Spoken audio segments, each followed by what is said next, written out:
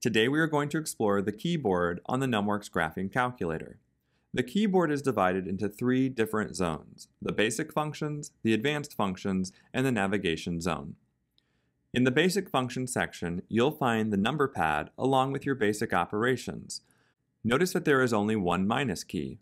Here you will also find the answer key, which will allow you to use the most previous result in your calculations, as well as the execute key.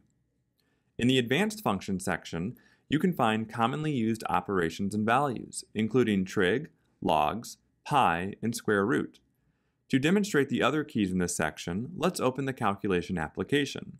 To use anything in yellow on the keys, press the Shift key followed by your selection. If you would like to use an alpha character, press the alpha key followed by the letter you want. You can lock alpha mode by pressing alpha twice.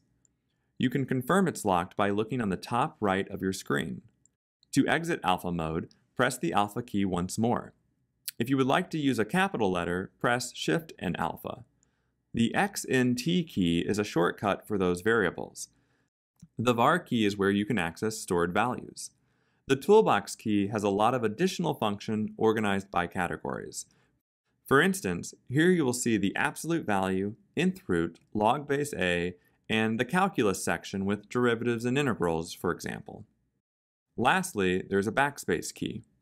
In the navigation zone, you will have arrow keys to navigate the screen, a home button to return to the home screen, a power button to turn the calculator on and off, and an OK button to make selections on the calculator.